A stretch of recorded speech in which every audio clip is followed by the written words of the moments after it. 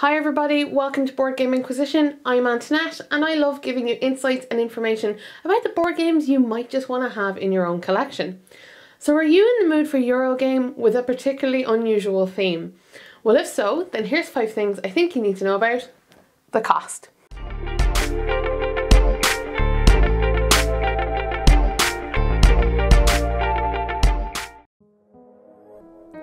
The Cost is a Euro game about mining, milling, transporting and selling asbestos.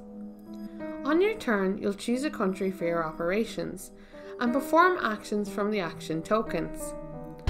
These include things like obtaining subsidies to fund costs, placing port tokens to earn money when goods are shipped, placing railroads to make money from transporting goods, and of course building asbestos mines and mills. But asbestos is a dangerous substance, and if you're going to work with it, it'll cost you more to work safely. Otherwise, you can choose to let your meeples expire and operate cheaply instead. The winner is the person with the most money after 4 rounds. Thing 1, what's this game all about? So The Cost is a financial game in which you're trying to earn money from the mining, milling and selling of asbestos. There are countries who are going to offer you subsidies to come and set up shop in their area, but you can also sell your goods on the foreign market too. Now the question is, what do you know about asbestos or its history? Now the rulebook gives us a little bit of a backstory, but here's kind of my shorthand version, which is asbestos was a very lucrative thing to be, working with. However, it's incredibly dangerous and many people died. Many companies continued to make it regardless of how many people died. And this isn't an old story either. This is happening up until the last decade or so. So you can see the theme here is a really serious one. And it's an unusual one, I think, to have in a board game. If anything, it's slightly unsettling. So how this works is that in the game you are dealing with asbestos and you can either choose to do it safely and pay more money to do so, or you can do it unsafely and let your workers die. So really the game's offering you this kind of moral dilemma. What bothered me a little bit is the fact that the game itself doesn't really have that many sanctions for, mining and milling unsafely. What does happen is if you allow 5 of your workers to die, the country will shut down and stop dealing with you, so you can't sell any more asbestos. But that takes up until the 5th worker for any kind of sanctions to be imposed. And maybe this is reflecting real life, but I'm not sure how fun it is to go through real life. If anything, I think the game wants to put the moral imposition on you as the player and not on the mechanics themselves. Because the answer here is, if you want to be efficient, you probably have to let people die. And rather the game just puts this weight around your neck of guilt if you're trying to be good at the puzzle itself. Overall, I think the theme is a really interesting one, but rather unsettling. And I think that's because it's trying to reflect real life. Normally when you play games that are based on real world events, the interesting part of it is that maybe you could change things, you could do things differently, and you participate in it. You don't just sit back and watch it all go by in horror. Here it's up to you as the player to decide, well, do I want to kill meeples or not, despite it not having a really major effect on the game. Now, similar games to The Cost. It's got some very familiar mechanics, but I think the way they're put together is rather unique. I couldn't think of anything directly to compare this game to. Thing 2, what types of actions are you going to be doing on your turn? Well, for me, this is the kind of game where you set everything up and then you watch it run to rake in a ton of cash. So at the start of your turn, you're going to be deciding which country you want to work with this round, and then you'll perform up to 3 actions. So these are things like placing out a port token so that whenever you use the port, you'll gain a victory point. You can set out train tracks, so whenever you use those, you'll get a victory point, and also your opponents too, which is a nice touch.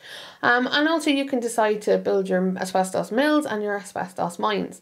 So normally how a turn kind of goes is that you will mine your asbestos, and it's up to you to choose to be safe or not safe.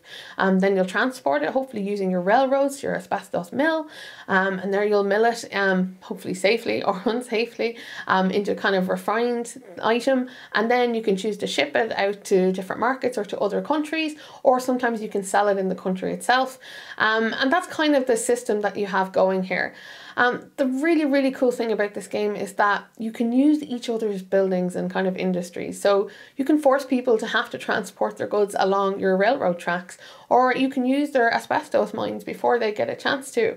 And there's lots of like hidden interactions here that I think are really interesting. So for example, you could go and set up an asbestos mine in someone else's country where they have kind of the majority of their industry, and then just let workers die so the country gets shut down and they lose out on everything they've set up so far. And this is just some of the subtleties I've come across. I really enjoy the interactivity here. I think it's very well done because it doesn't feel mean, but rather inevitable, because this is a game about, well, you know, making the most money. Of course, I have to talk about the fact that the meeple dying mechanic. It's a strange one, to be fair. I dislike that there aren't more sanctions in the game for allowing it to happen. If anything, it's encouraged. So for instance, the player who goes first each round is the person who has killed the most meeples, proving that by killing meeples you are in fact getting ahead. And yes, countries shut down because of the number of deaths, but it takes them such a long time to do so. And in the meantime, there's no sanctions whatsoever. It just simply feels like I've burnt this ground. I need to move on to a new fresh pasture by the end of it. And that's something you as a player are going to decide just how comfortable you are engaging with. Overall, I really think this is such a fun pick up and deliver game. It's very well designed and very well put together, and there's so many intricacies I think I still have yet to explore, and ways to play it with others. I've only been able to play it 2-player. I can only imagine how great it would be with more. But overall, mechanics wise, this is a really strong game. I'm just not sure the whole dying meeple thing really adds much to it, at least for me. Thing 3 on the table.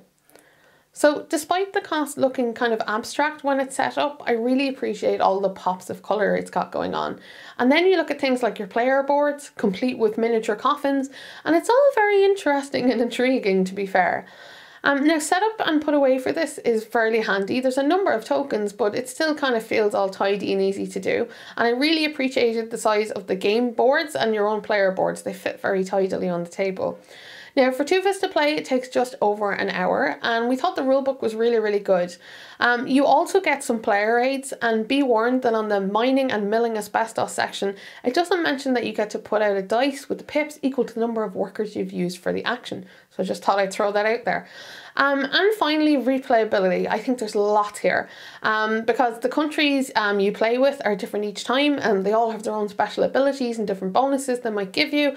And not only that, you're filling out a map, so of course that's different as well. Lots of variety to be had here. Thing 4, how does this game look and feel? Well, from the box art alone, I was kind of interested. I think there's something very curious about it. But the cost definitely looks like a serious game. And this trend carries on when you open up the box and see all of the pieces. There's a level of sternness there. And I think it's to do actually with the lack of art. There isn't much in the game itself, so it makes it kind of stark. Now, there is a lot of iconography and it's done incredibly well, and I appreciate all the splashes of colour that are in there to break up this whole, you know, blocks of grey. Component quality here is very good. It's kind of your standard Euro games fare with chunky cardboard, wooden meeples and wooden dice. Now, there's not a lot of luxury in the box, and I'm not sure how appealing as a whole this package is, but it's one that's certainly intriguing. Thing 5, is this game actually any good? Well, initially when I heard about the cost, I was pretty intrigued because A, I love a good heavy Euro game, and B, it had this unusual kind of theme. And if anything, I love a challenge, and I was really excited to try and tackle this one. So when we sat down initially to read the rulebook and learn how to play, I very quickly declared that I would not be killing any of my meeples. After all, who wants to be that kind of person? And it turned out it was that moral compass that really hung me as we played, because I watched my opponent have more money than me and go ahead of me because they didn't have to pay their workers and they were just killing them left, right and centre. And then I wondered, could I get around this moral issue if I just transported the asbestos that everyone else made? Because I hadn't killed people, I was just supporting people who had killed people. So that didn't really work out either. And then I was hopeful that the countries themselves would shut down after this number of atrocities, right? Because the game can end early if you shut down all the countries. But that didn't happen either. There didn't seem to be any consequences for not killing your peoples. If anything, you get to go first in the round if you've killed the most. The truth is that this is an economic game where everything has a value and a cost, lives included. And all this moral wrangling of what's right and what's wrong is really left up to you as the player, because the game just seems to want to forward industry and allow that to flourish, having very few sanctions for those who work unsafely or who carry out dangerous practices. And is this reflecting real life? Absolutely. However, having a game reflect real life uncomfortable events does in fact make the game feel a bit, well, uncomfortable. I'm sure there's a great teaching tool here, but I'm not sure how much fun it adds to the game. There's so many great things going on in here that I really enjoyed, kind of the pick up and deliver aspect, the interactivity aspect. There's a really solid game in here, but the moral wrangling of whether I was a good person or a bad person really didn't add to how much fun this game was to play. And there is the issue too of I'm playing to win, where all those issues of safety and morals get abstracted into money just so you can win. I really enjoyed playing the cost, but the constant bringing up of moral issues was just a little bit exhausting for me. And I understand that games tackle difficult things sometimes. I actually think it's really important, but there has to be enough of a game behind the issue to make it interesting enough to explore it in the first place. And there's absolutely tons and tons of game here if you don't mind paying the cost. Do I think you should have the cost in your collection? Well, if you're interested in tackling real world issues through a board game with some really interactive gameplay and tough choices to make, then you're absolutely going to love this. You've been watching Board Game Inquisition. Go like and subscribe to the channel so you can get updates about my future videos. Or if you've got any comments or queries you'd like to make about the cost, why not ask me in the comment box below? I'll do my best to answer them. And tune in again for some more hopefully shorter and informative board game reviews.